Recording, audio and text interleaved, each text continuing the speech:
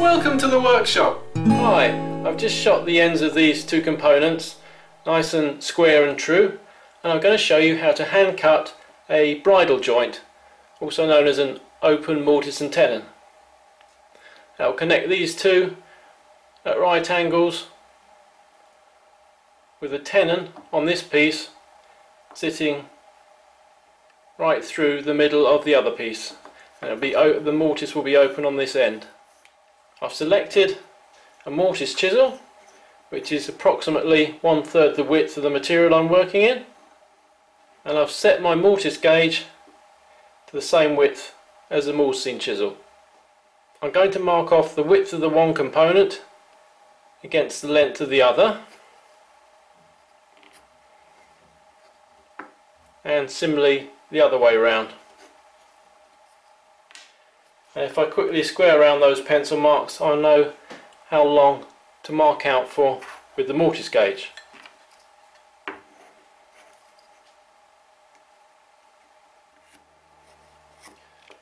With the mortising gauge offset set to put the pins in the centre of our component, we can now mark the widths. And if I run a pencil down that, you'll be able to see what I've done. And so on this piece I'm going to be removing the mortise, and on the other edge from my squared round lines. On the second component we need to prepare a tenon. Once again marking from the face side along the edges,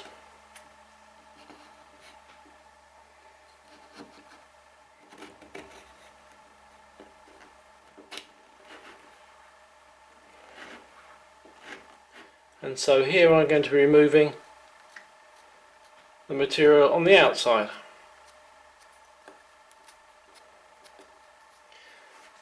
In order to get crisp shoulders, I'm now going to replace my pencil line with a knife line, and this is just on the component that's having a tenon on it, because obviously where the line is where we're cutting the open mortise, we're not going to be removing that material, so we don't want to leave a knife line behind. On the component where we're forming the mortise, I can knife the line just at the bottom of where the mortise is going to be, and that will provide a reference for my mortising chisel a little later on. Now with the chisel I can create a little groove for my saw to sit in. Now we can pop these in the vise and make the saw cuts. Now sawing the cheeks is quite simple. Stay on the waist side of the line,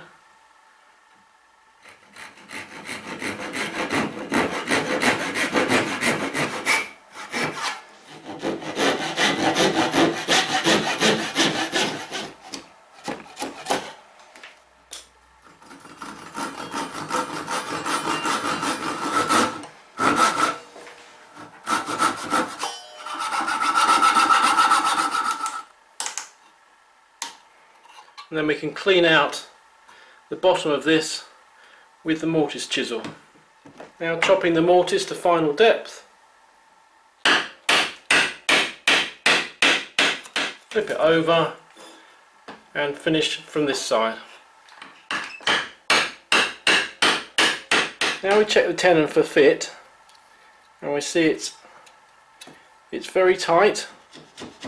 Now I just use a router plane very quickly to bring the tenon cheeks down to the scribed line.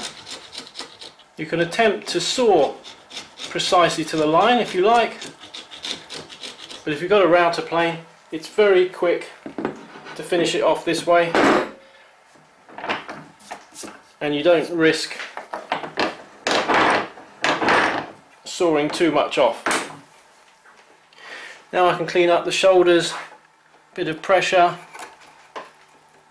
up to the tenon, and remove the waist. Of course you can use a shoulder plane for this if you like, but on a small component like this I find it easier to control and register a chisel blade,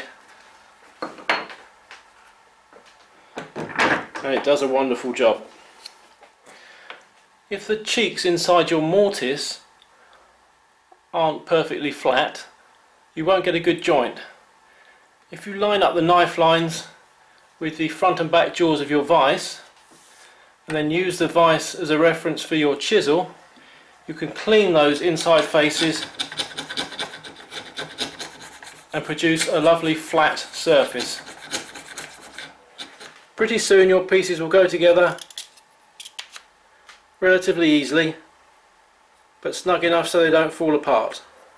And that's the time when you need to apply glue to the inside faces of the mortise and on the tenon, put them together and clamp across the faces. Glue up using the offcuts from the tenon as packing pieces to prevent marring your work.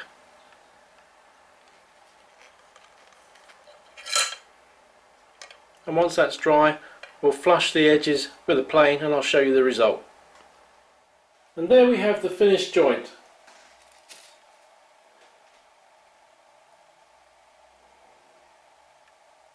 Nice tight joint lines, perfect for the corner of face frames. The bridle joint, or open mortise and tenon. Give it a go.